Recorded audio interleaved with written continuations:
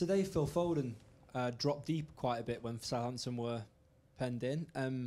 Obviously, he's great around the box. He can be decisive around there, but is he someone you can use in those deeper positions as well, like in certain games, particularly with Rodri and the other injuries being out? Is that something Phil has to No, when they defend so deep it happened, you know, dropping a little bit to get the ball in front of the halfway and use his incredible potential to shoot for 80-yard box, we have to use it.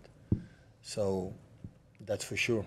So I prefer Phil close to Erling because his sense of goal is unique, but I have to admit that when drop and can shoot, like for example the goal against West Ham to win the Premier League last season, this type of goals on Bernabeu for 80-yard box, I think he's really a really good player and we can use it when the opponent's defense is so deep. Yeah. Pep, do you still learn new things about your team? I'm thinking this season, you know, you've had your injury problems. We can see that from the bench. You know, the last second goal against Arsenal, the same against Wolves.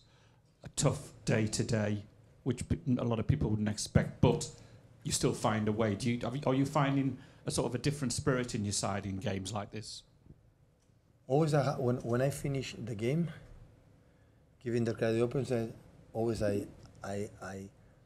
of course the result is the first, but I said, okay, we have done more than the opponent to win the game. We create more chances, we concede less. Yeah, so, okay, well deserved. So, and always I think what we have done to deserve to win. You know, sometimes you win when you don't deserve it. For example, against Fulham, for example, maybe we didn't in certain moments, especially in the second half, but I like to see the team, like most of the times, we deserve more than the opponents for the way we create and the other one. And this is the main target from my point of view. But I'm not surprised when you play Champions League, Premier League, Champions League and everything.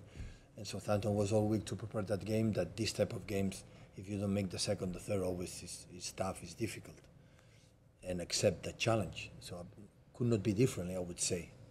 So it's difficult. I said, look Wolves, how good they can play, and look now Southampton is in the bottom of the league, and my God, the teams are at the bottom of the league. What do you do the other ones, you know? So this is my feeling. Joe. Hi Pep. Another assist for Mateus today. I think a goal and 3 assists now in 2 games. I know you were complimentary of him the other day. Has he done anything behind the scenes to improve and force his way into the team? No, it's minutes. I gave him minutes that didn't get maybe in the past. It's a big difference. Yeah, 1 goal and 3 assists in 2 games. And he's backwards, and he helped, you know, Kova and Bernardo in that positions. He has incredible pace in the transition, so. But it's not easy to find in transition because they defend in the 80-yard box. The space is minor, but they found the right way to do it. Yeah. Hi Pep, starting on Wednesday, you've got this run of 4 away games before the international. A lot of travelling in that as well. A lot of long journeys. Your squad's down in numbers. Are you going to? One, does that concern you, this run of games? And 2. Is that going to inform your team selection? You don't have a lot of options, but are you going to have to think about the travel and the intensity? Yeah. We talk about that, how to take care of ourselves, good sleep, drinks, good food, sleep a lot, training, recovery. Who we are. So I would love to have everyone. It's not a position. We are few people. Okay, I'm going to do what you have to do. I don't know if I'm going to think against the Spurs, maybe some players for the academy. I don't know. So, yeah, we'll see tomorrow, after tomorrow. Fortunately, you have 4 days, not 3.